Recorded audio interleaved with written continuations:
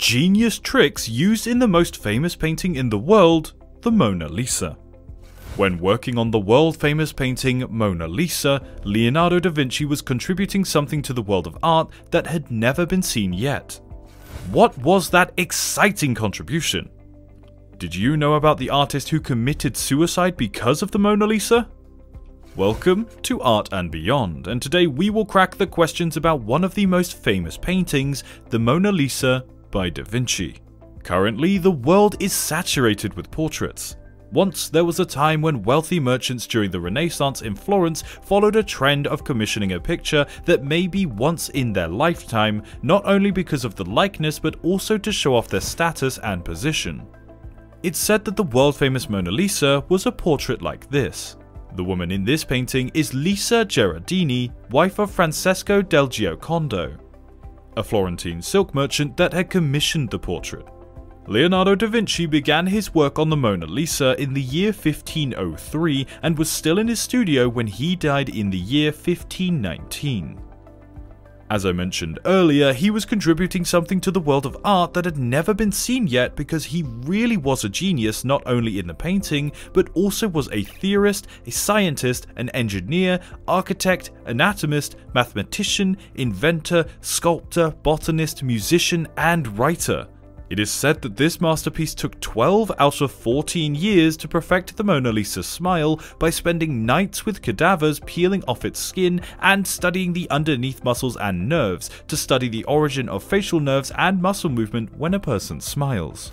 Da Vinci used many tricks in his painting the Mona Lisa. He also showed his caliber in science whilst making this portrait. An object seems sharper when looking straight at it, and it looks a little blurred or seems to be far away when looked at it peripherally. He also realized that the light rays hit the whole area of the retina and the fovea. The central area can detail color and small things. Black and white shades and shadows are picked by the area around the fovea.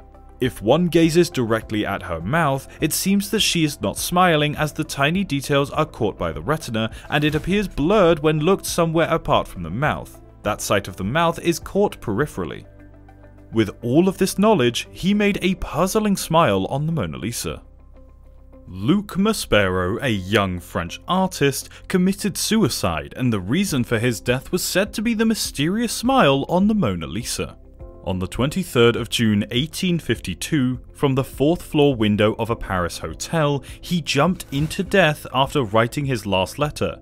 For years, I have grappled desperately with her smile. I'd prefer to die.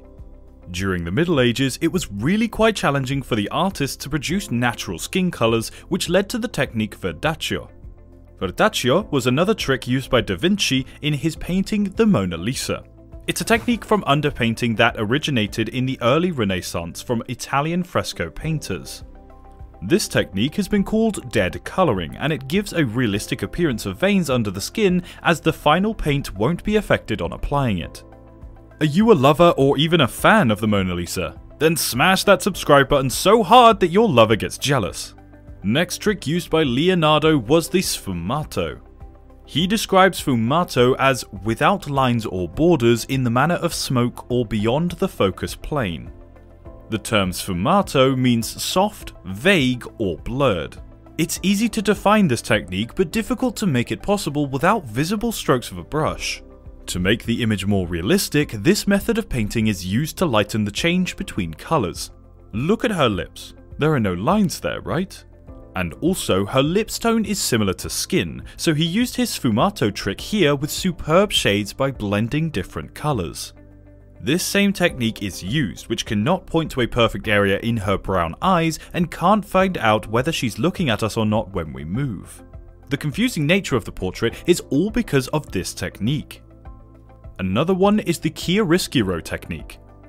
He was famous for his chiaroscuro technique of painting during the Renaissance period.